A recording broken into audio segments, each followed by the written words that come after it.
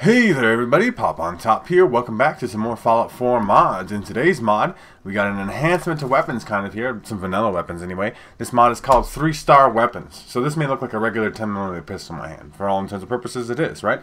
Except for, it's a 3-star legendary. Now, in Fallout 76 they added a system where you could have multiple stars of legendary ranks. So instead of just having one legendary effect, a 2-star legendary would have 2 legendary effects, and a 3-star legendary would have 3. So essentially what this mod does is it attempts to emulate that system in a kind of way. It has some restrictions because you can't just have, there's like categories of legendaries that go in each of the 3 slots. We'll go over that a little bit more in a second. But to start off with this mod, obviously I have the 10mm pistol here. If I inspect this in the thing, you can see its attachments, right? It's Assassin's 2-shot, and I believe it has one other thing. And we'll see, we'll mess with it in a little bit. But, so this applies to a lot of vanilla weapons, not all of them. And the way you do this is you have to craft a special version of the weapon that is 3-star. So you go in here to the chemistry station, right? And they're free. So we go here. There's guns, 3-star category. So we're, G is alphabetical order, unless you change it. If you can change it, I don't really know. But you can craft like things like the 44, the 10mm alien blaster, assault rifle, broadside combat rifle, combat shotgun, cryo laser deliverer, double barrel shotgun, fat man, flamer, gamma gun, Gatling laser, Gauss rifle, hunting rifle, Institute pistol or rifle, it doesn't really matter. The junk jet, a laser rifle, a pistol, whatever you change it into, right? A laser musket, a minigun, a missile launcher, pipe weapons of all variety, pipe bolt action weapons, pipe revolver type weapons, plasma weapons, railway rifle, base game SMG, and the syringer. I believe that's all the guns. Now, there's a lot of guns in Fallout, to be fair, and their variants and stuff. But so you can pretty much craft whatever vanilla gun you want for free. And it gets the potential to have 3 legendary effects on it. Now we're going to show this in a couple of different varieties. I'm going to pick guns that I actually, maybe want to use, right? So we'll take a combat shotgun. I think that's a good one. I love the combat shotgun. It's a classic since Fallout 3. Like combat shotgun, you just killed things, right? So I think the combat shotgun is going to be a really cool thing to show this off with. We'll take a Gatling laser. Why not? And maybe we'll take a Gauss rifle. That's why not. That's also some fun shit we could do with that. Kind of have a different variety of things here already. I'm trying to think what else I would want to take. Maybe we'll take like a full auto style gun, like an AR assault rifle, or the combat rifle. I guess people like the combat rifle more than that. But so you just crafted those were free, right? Like I just picked, those are the guns that I wanted to use. Obviously that's a decent variety of guns here. But then you obviously have to take them here to your weapon workbench. Now I'll show off here on my 10mm pistol. I already have the 3 slots in here. So one stat, the first stat. Or I guess it's technically, this is called the 3rd star, this is the 2nd star and the 1st star, but they're in reverse order then, mod author. Why'd you put this as the first one? The first one you pick is what it does extra damage to. So it's not just any legendary effect, like I said earlier, right? There's kind of categories. So mine does extra damage to humans, right? But you can make it do extra damage to bugs, extra damage to ghouls, extra damage to animals, super mutants, and robots, right? So you pick what it does extra damage to. Then you go to the next category. And it's like a damage modifying type. So you can make it do incendiary damage, plasma damage, rad damage, or 2-shot. 2-shot is obviously the best. I just can't think of a situation where you want not 2-shot. And then you pick a stat. So in this case, I give it +4 agility, +4 charisma, +4 intelligence, strength, perception. Not endurance though, because motherfuckers hating. I don't know why, right? I'm a tanky boy. I like endurance. My whole first build was like, I'm gonna build an endurance build in Fallout 4. Gets no respect as a stat. There's 6 stats in the game. If we're going to leave one out of buffing with this thing. So obviously it's not like every legendary effect, right? You can't get things like lucky that increase your luck stat. You can't, I guess luck stat is the one missing from this too. That obviously is very overpowered as a stat to increase. +4 luck is humongous. But you can't, get increased criticals. There's like a lot of legendary effects that are missing here. So it's not exactly the same thing. Now, and obviously you can't, like I said, because this doesn't apply to weapons that you already have. So it's like you can't take a legendary weapon and then apply all this stuff to it. It's just these weapons. But I think it's a unique and interesting system. We're going to show it off with some of these other things here too. So I have this combat rifle here. So if I wanted to, max this out, powerful automatic. Like I said, I want to make an automatic gun, long quarter barrel, recoil compensating stock. You go through all your normal stuff, right? Large quick eject mag, glow sight front ring, because if you're doing anything else, you're weird. Put a suppressor on there, why not? But then we get the things, and I'm like, I think Assassins really is kind of the way to go on it, but Obviously, you can do different stuff, right? Damage to bugs, ghouls, whatever you think you're going to end up fighting for. So, like, obviously, a combat rifle is fully automatic. You might not want to fight ghouls with, but, like, say, for example, I want to go here to that combat shotgun. This is my ghoul-killing weapon, so I would go in here, and this kills ghouls better, right? When I'm getting fucked by ghouls, I still think 2-shot is the best out of the things. I guess it greatly reduces accuracy. Since when has it done that? And maybe I wanted to be, like, extra tough. This is actually, like, see, because this is where I think actually endurance as a stat would be handy, right? Because, like, this is my close range gun. This is when I know I'm going to probably be taking some damage. Maybe I want endurance, right? Like, I don't know why I want my charisma shotgun. I'm not sure that you could do that. Obviously, if you have the shotgun equipped, you get, you know, in better chance in conversation or intelligence, so you get bonus XP when you use the weapon. Strength, so you can carry more stuff when you're using the weapon. Maybe put it on a particularly heavy weapon, right? Perception, because you really want to increase that accuracy, something like a sniper rifle or whatever. I think agility is going to be the way we go still on this. But, like, so yeah, you have the Gatling laser. You're like, okay, it's a heavy gun. When I have the heavy gun on, I would like to be stronger. Like, there's some cool things you can do with it. Is it perfect? No. I don't know why it greatly reduces. I mean, the Gatling laser is a laser. What if we made a laser plasma gun? I just wanted to, like, just to see, like, assassins, because I still think most of the enemies you fight are humans, raiders. And I guess synths are robots. Does synths count as robots? I think synths count as robots, right? Like, and like not like philosophically, like the Gen 3, like the whole philosophical argument of this thing, but like, does a synth count as a robot in terms of doing extra damage to it? I don't know. So yeah, we have our fully pimped out Gatling laser here. We have some other things in here, like the Gauss rifle and stuff. You could kind of pick and choose. But they all kind of work the same, and they all have those same options. So we have an assassin's Gatling laser here now, right? Which should do extra damage to people and stuff. And it's doing plasma damage now too, on top of its damage, right? It says it does anyway. It's kind of all energy damage anyway. It's kind of just a damage buff. Like, it's a laser plasma thing? I don't know. That's kind of weird.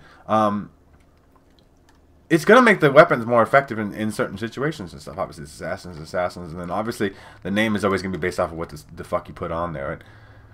I didn't put one on the combat rifle. And obviously, like I said, you don't technically have to do all of them.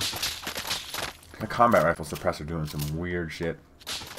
Why does that sound so weird? Anyway, but like, you could just put the I want a stat buff on every gun. Like, but obviously, you still kind of want to pick the legendary effects. Like, it's kind of a weird system. Like, it does have its benefits. I definitely think there's some cool things, like this Ghoul Slayer shotgun, right? Obviously, you'd want to go, like, advanced receiver. I'm an automatic guy. You guys know me. You probably heard me in my videos talking about how I like being automatic. But semi-auto is the way to go on this. So we have all this. Obviously, no muzzle. Ghoul Slayers. We can go kill some ghouls with the shotgun, and it will be better. Like, 50% more damage is a big deal.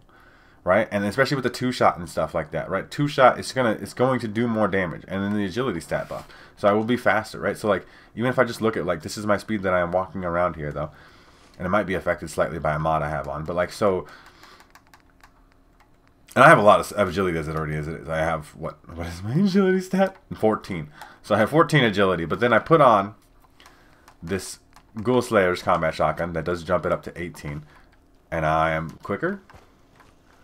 Like, I could feel the difference. And I have a powerful shotgun that's going to go kill ghouls. We're going to go kill some ghouls with it.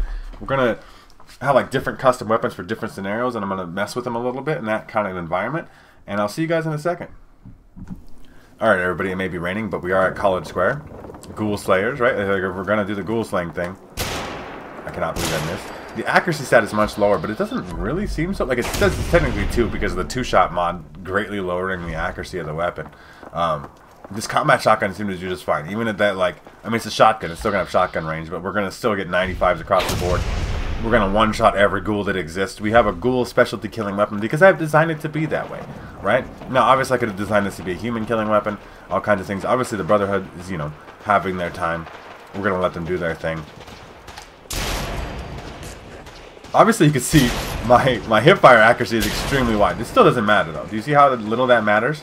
Like, look at how, you know, big that is. It doesn't matter. 2 shots. It's firing twice as many pellets. I don't know how 2-shot works on a shotgun, but every ghoul that exists, this is my ghoul specialty killing weapon, right? Like, I have designed it to be that way. Is there something over here? One more. But obviously, that's just a basic idea, right? Like, And I get the agility. No, no, no, no, no, no. I don't want to pick arrows. It's not fun. If the ghoul's not even in there. But like, I do be checking. I be checking my corners, doing my things. Obviously, that's a ghoul sling shotgun. We're gonna show off. I've made like a robot killing ghouls rifle, and then like one of my people killing other weapons, and I'll show all these off. It's, this is a thing. I think it's fun. I'll see you guys in a second.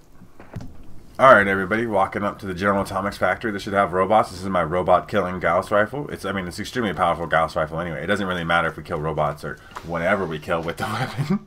Because it's a Gauss rifle, right?